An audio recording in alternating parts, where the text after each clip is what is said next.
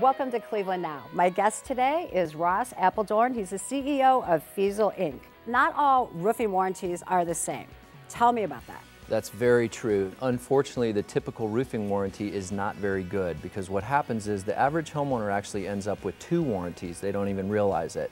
One warranty comes from the installer. That warranty is on the workmanship.